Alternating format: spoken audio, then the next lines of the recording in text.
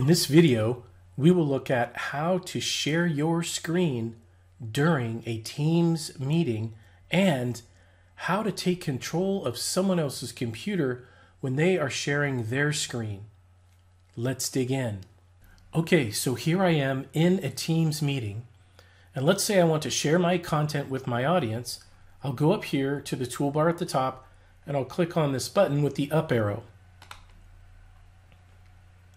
Then I'll select my entire screen here so I can share any window on my desktop.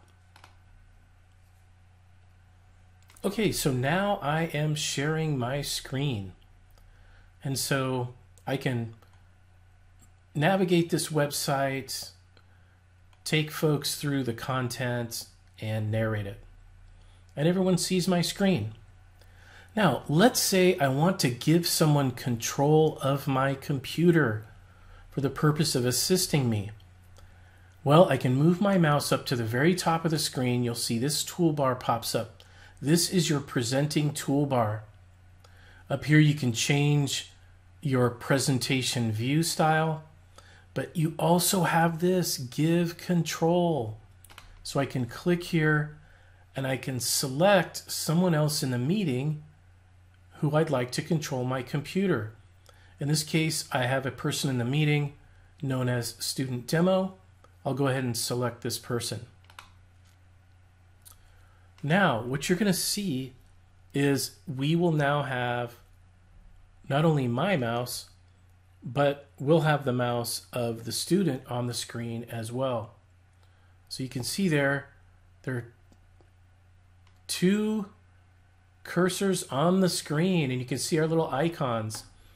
And the other great thing about this is I can move freely and the other attendee can move their cursor freely, and we're not fighting for control of the cursor. So this is a really nice feature of Microsoft Teams when sharing control of your screen. The other nice thing about this is you're not giving up complete control. You still have control of your mouse.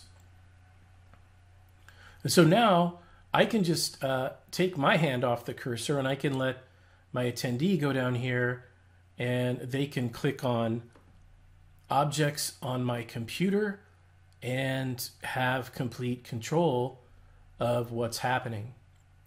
When I'm ready to relinquish control, I'm going to go back up to the top of the screen here. And I'm going to go ahead and click on cancel control.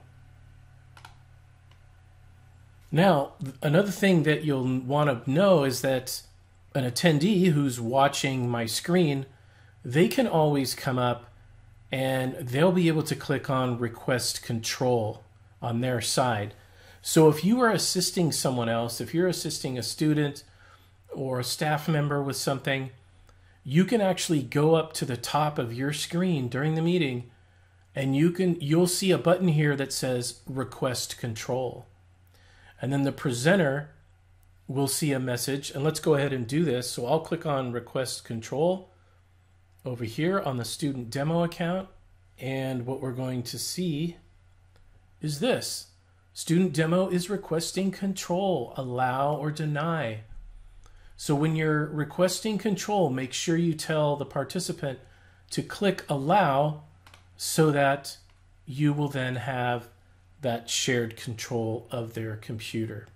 All right, and that is how you share your screen and give or take control of someone's computer. Have a great day.